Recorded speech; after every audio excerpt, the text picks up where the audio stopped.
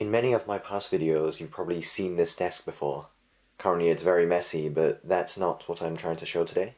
Today what I want to show is how, at the back of this room, over here, I have the whole Commodore 64 set up.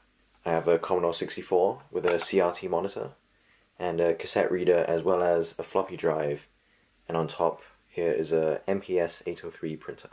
And in this video I want to show some of the programs I wrote a few years ago that calculate pi on the Commodore 64. First I want to show a few programs that are on this floppy disk, what I've called disk 1. All I have to do is put the disk into the drive and type the $ symbol. And because I have a fast load cartridge on this Commodore 64, this list of all the programs on the floppy disk is generated. First I want to show my most simple original algorithm that calculates pi. It's just this one, that's called calculate pi. All you have to do to load it from the floppy disk is type load calculate pi and (8), and the (8) tells you that it's from the floppy disk drive. And now the program has loaded into the computer. I can clear the screen and list the program, and here's what the program looks like. The most simple programs on the Commodore 64 are written in a language called BASIC, and in this language instructions go line by line, and each line starts with a number that gives the order of the lines. The way this first program works is that it generates random numbers on the XY plane inside this square, and it counts the number of points that are inside the circle by checking if the x coordinate squared plus the y coordinate squared is less than 1. And finding the ratio of the number of dots inside the circle and inside the whole square allows the program to calculate the value of pi. So that's exactly what this program is doing. The first line clears the screen, then it sets a total counter and a counter for the number of dots inside the circle. It asks the user for the number of dots that they want, and then generates the random points and checks if it's inside the circle. And at the end prints the calculated value of pi. So if I run the program by just typing run, and for example ask for 20 iterations, each line here is the new calculated value of pi as more points are added. And we can see that this program is saying after 20 points the value of pi is 3. And as we know, pi isn't 3, and just with 20 points it's not too accurate, so we can run it again with even more points this time.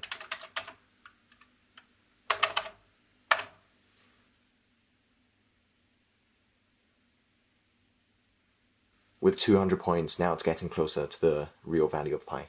I'm back at the screen that lists the programs on the floppy disk, and the next program I want to show is this one, called Good Calculate P. Now there's a reason why the naming is so weird.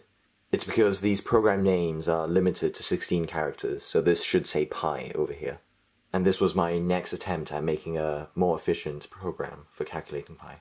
So I'll load the program and list what the program code looks like. This program here is using a very different algorithm. Instead of creating a circle and choosing random dots on a square, this one is looking at points along the circumference of a circle, or in this case actually a quarter circle, and using Pythagoras or the distance formula to calculate the distance between each point. And by adding up the total distance, the program finds the circumference of this quarter circle, and from that you can calculate the value of pi. So that's exactly what this program does. Again, it starts by clearing the screen, and instead of having a circle that's always a radius of 1 and having smaller and smaller x subdivisions, instead this program always has the x's going up one at a time, and just makes the entire quarter circle bigger for more accurate results. The value of y starts at 0, the total length starts at 0, and this line here, line 50, just prints a rough experimental estimate for the amount of time that the program will take. So then the program iterates x from -r to 0, tracing through the entire quarter circle, calculates the appropriate y value at each point, finds the change in y and the resultant total change in length, like the hypotenuse of the right triangle, adds it to the total, and at the end calculates the corresponding value of pi. So if I run this program and choose a radius that's something like 30, saying the time will roughly be 4 seconds before it completes, and here it is, and the result that this calculated is 3.2, which is already as good as the previous one that took way longer. I can run the program again, this time with an even larger radius, something like 300, and this time the calculated value of pi is way closer to the real value. So you can see this second method that traces along the circumference is much better than just random guessing along the inside of a square. I have one more program that I want to show today. It's called Perfect Pi, and it's this one. It's not actually perfect, I just couldn't think of a better name at the time. It was the best algorithm that I came up with back then. So I could just load it directly from the floppy disk, or instead, here I have it also stored in this cassette drive. You can see I have it written here, the program Perfect Pi is stored between locations 45 and 53. And you might ask, what does this location mean? Well, looking at the cassette drive over here, once I put the cassette inside, there's a counter here at the side of the cassette drive, and as I fast forward the tape, this counter also increases. This counter actually shows the location of where you currently are on the tape. So since the program starts at 45, I have to keep fast forwarding until 45. And now that I'm at about the right place, all I have to do is type load on the computer, and then press play on the tape. And you can see the tape slowly moves forward,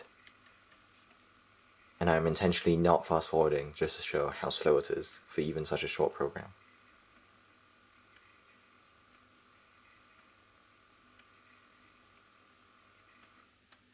It's finally found the program.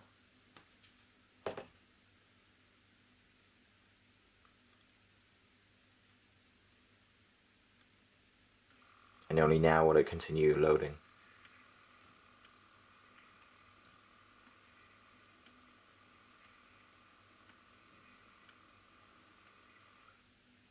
So now finally it's loaded the program from the tape, and I can type list and it will show the whole program.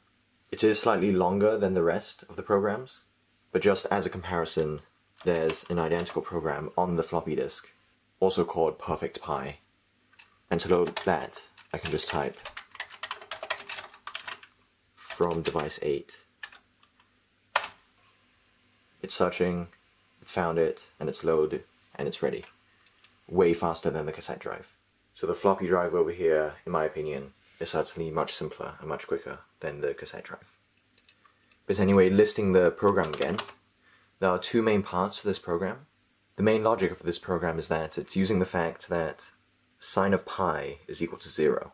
And if you just look at the function sine of x and try for values of x very close to pi, then you'll get results that are very close to 0. So as I wrote here, you can start from, for example, the number 1, and keep nudging upwards until the sine of x becomes less than 0. And now the problem is, how exactly do you use a computer to calculate sine? Well, you can use the Taylor series for sine, and in order to do that you need to first calculate the factorials of many odd numbers.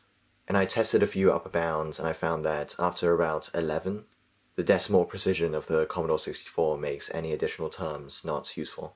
So here in this program, k ranges from 1 all the way up to 11, and is all the odd numbers. So if I just list the first part of the program,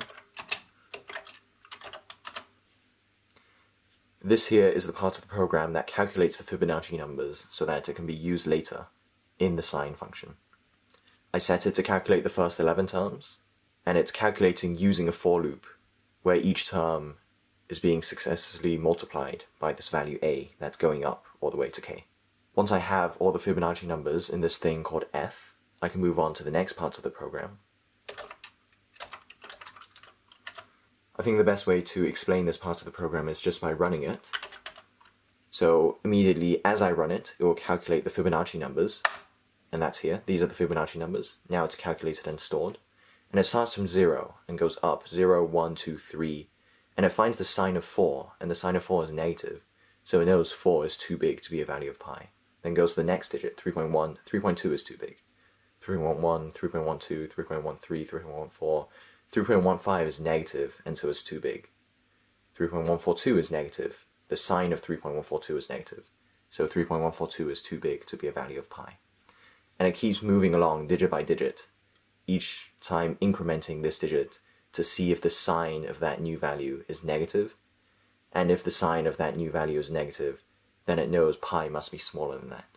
And as it keeps running and getting to the very last decimal place, the floating point errors start coming about. And you can see it goes from 6.1, 6.3, 6.4, 6.4, 6.6 That's not because of any problem with the code, but because at these very small values, the binary representations of these numbers start having an impact in how they're actually shown in base 10. So the final calculator value by this program is 3.1415926.4, but it should be 3.1415926.5. So at the very end, there's a tiny error because of the floating point precision, but otherwise, it's by far my fastest algorithm out of these few, just because it can go digit by digit, and each digit takes just as long as the previous one, rather than 10 times as long. The last thing I want to show today is this program, also on the same floppy disk, called printpy. And if I load it, and list it, it's almost the same program as the very first area random point one, except with this one I've made it so that it prints out the results on physical paper rather than just on the screen.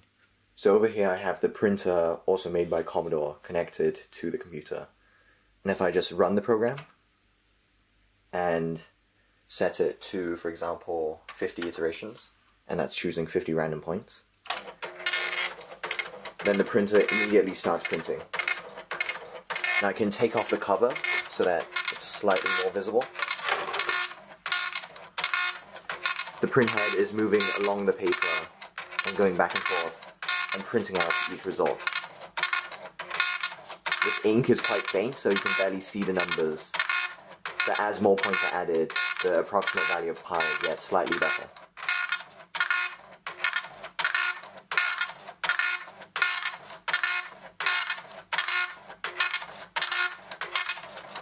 And at the end, one more cool thing I can do is put this back on, advance the paper a bit with this paper advance button. Then, because the end of the plastic here has some teeth on it, I can just tear it off very satisfyingly. And at the very bottom is the last calculated value of pi with 50 random points, 2.72. Again, showing how this algorithm probably isn't the best. There isn't really that much of a purpose to this printer, certainly not for me. Well, the whole computer doesn't have that much of a purpose for me. But I think I'm interested in old computer and old technologies like these just because of how they're much simpler than the ones that we have today, and you can almost see every small component working. And that's why I decided to get all of these old pieces of equipment and learn how they work, because I just find it very interesting to see how old technology like this works. I've not shown this before, but on this same shelf, hidden behind all of this clutter, I have an analog oscilloscope. And I also decided to get this some time ago just because that's how oscilloscopes used to work.